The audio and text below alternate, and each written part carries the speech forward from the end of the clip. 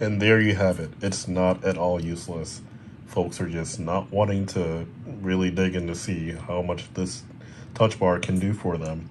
They just want to complain about how hard it is to use or whatever. And you know, most of the people out there aren't indifferent about it, so I do appreciate that. But for those of you who just look at this thing and not want to realize what it's for and how it can help you, you don't have to do multiple hits to change your brightness. You just tap and, you know, like I just showed you before, it's really not that bad. And the emoji bar, come on now, that's just really cool stuff. You can customize it, do whatever you want. It's a digital piece of display that is now pretty much gone because people didn't like it for whatever reason. Yeah.